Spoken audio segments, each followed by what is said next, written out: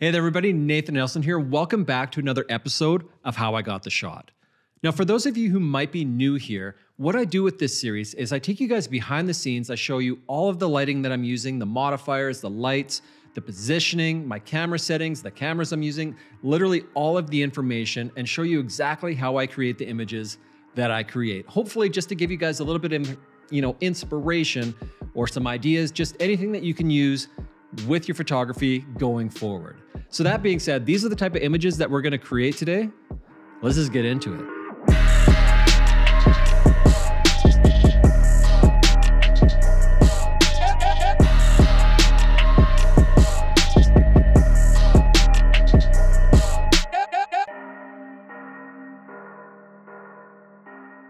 All right, so here we are in the studio and I'm using 3 lights to create this setup. Now for my main light, I'm using 2 8600 Pro heads that are firing into medium deep umbrellas, which are then passing through a large 12 by 12 scrim. And the reason for this is it just creates one large, super soft light source, much like a window with indirect light coming through it. It's just really beautiful, soft looking, flattering light. Now my third light is another 8600 Pro with a large umbrella with the diffusion panel attached. Now I am going to take you guys through each light individually so you can see how each light factors into the final image that we're creating.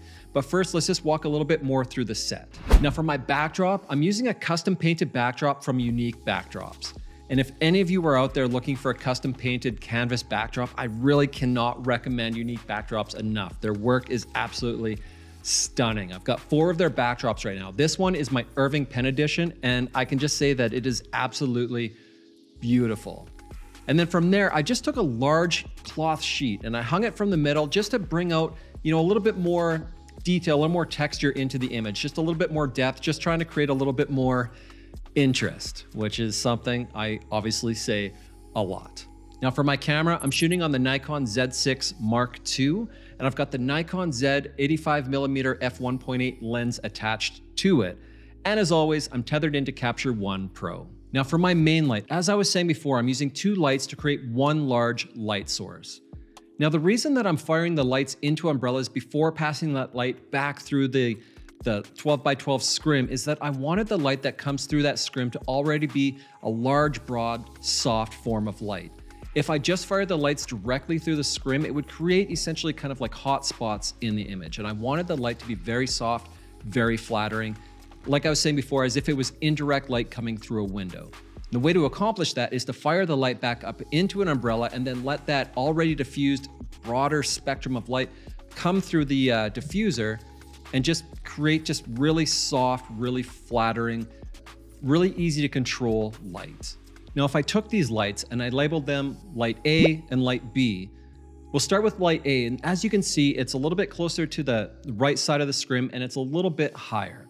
Then we take light B and it's a little bit lower and positioned a little bit further into the scrim. And that's again, just giving me sort of that angular light as if the light was coming down from the top and kind of coming across the model. And so with staggering that light, it's just helping to create just a broader, kind of more even light source coming out of the scrim versus just having both lights up nice and high. It's staggered, one higher, one lower, just to, again, even out that lighting a little bit. Now, if we look from the front of the scrim, as you can see, the lights are still not just positioned randomly in behind this scrim.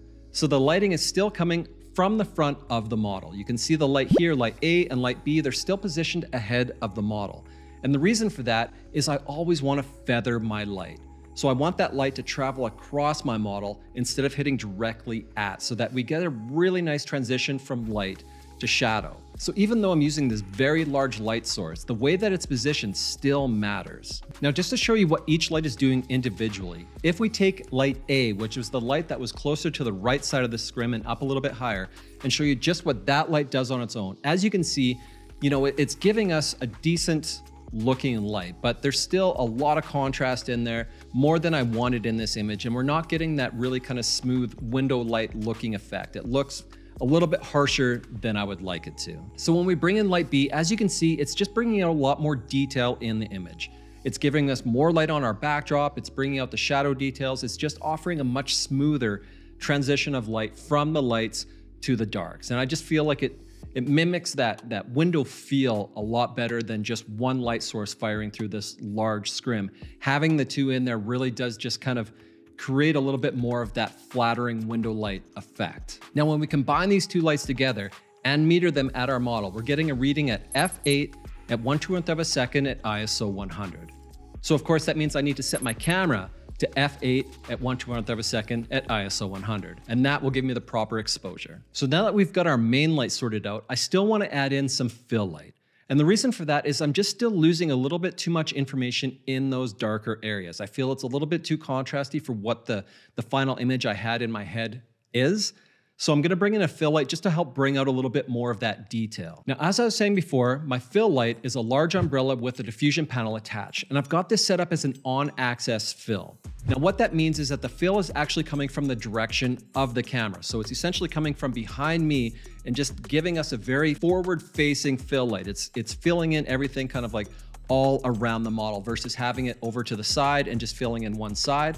It's giving us an overall fill. And this is probably the most common source of fill that I use in my work. I really like to just bring out detail in everything versus just one little random part of the image. Now this light is metered to f2.8 at 1/200th of a second at ISO 100. And if I walk you guys through each light, we've got light A here, which gives us that first throw of light.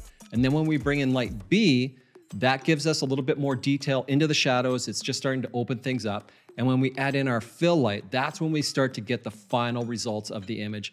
We start to bring out more detail in that backdrop, into the shadows on our face. It just opens things up a little bit more. We don't lose that shaping that we're getting from our main light, but the fill light is just bringing in a little bit more detail so it's not so contrasty. It just feels more refined, more flattering, and just overall a lot more balanced. And so now that you've seen what each light is doing, here are a few of the final images from this shoot.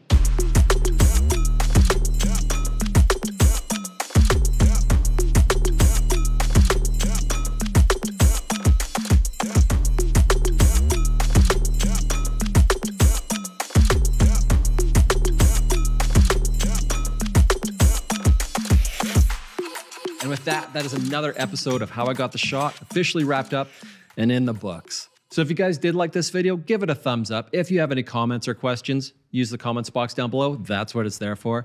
I appreciate you guys being here, and I'll talk to you again very, very soon. Cheers.